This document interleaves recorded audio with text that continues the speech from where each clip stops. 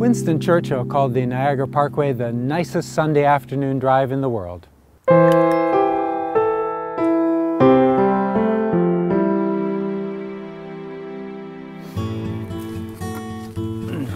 While I can imagine Winston enjoying the parkway from the back of a convertible, we prefer a bicycle ride. It's a great bike ride, but the Niagara region is also a terrific destination for food, wine, history, and shopping. Our first stop is the grocery at Ravine Vineyards in St. David's, where we'll pick up some breads, some cheese, and some sliced meats. Ravine has an on-site bakery and a charcuterie cellar. If you're having a picnic, I would suggest maybe the baguette. That would be a fantastic choice, or our focaccia. We also have some French sourdoughs, 3 different varieties, and we have a plain Pullman available as well. When friends without bikes join us, we stop here at Zoom in Niagara-on-the-Lake and rent bikes for the day. There are lots of places to park along the parkway, from Fort George at Niagara-on-the-Lake to the Whirlpool Aero car closer to Niagara Falls. The parkway covers about 18 kilometers for a 36-kilometer round trip. Queenston Heights Park, with the monument to Sir Isaac Brock, as well as restrooms and water fountains, is about halfway along the trail. From Queenston north to Niagara-on-the-Lake is a 20-kilometer round trip. South of Queenston, you'll find the Botanical Gardens, the Butterfly Conservatory, the Beck Generating Station, and the Floral Clock.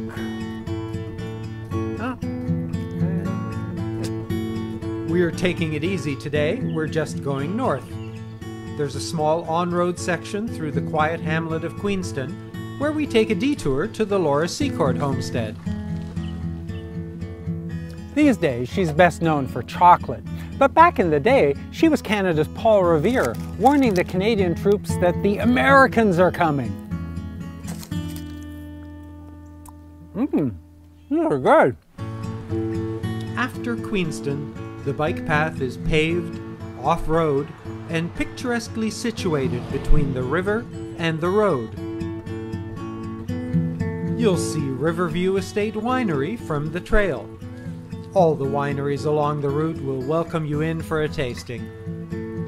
Oh, I'd highly recommend our Bianco from the 2011 vintage. It's a great blend of Riesling and Gewürztraminer. You get the great crispness of the Riesling with the sweet, lychee flavors off of the Gewürztraminer to really soften it out. It pairs perfectly with a patio and anything you put in front of it. Purchase a bottle and they'll happily provide you with glasses and a table on the veranda.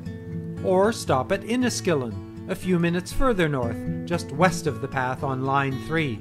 They have a larger patio to enjoy a bottle of wine and your picnic.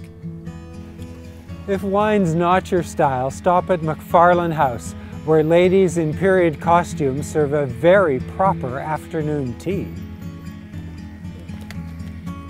1804. The trail ends here at Fort George, Canada's first line of defense against an American invasion. The powerful armaments, the awesome fortifications, and the troops stationed here have kept the Yankee invaders at bay for the last 200 years. These days, Americans are welcome, as long as they pay their admission. If you continue north, it's on-road into Niagara-on-the-Lake, a pretty little town with a selection of cute touristy shops. If you don't think it will spoil your appetite, stop at Cow's for a cone or a dish.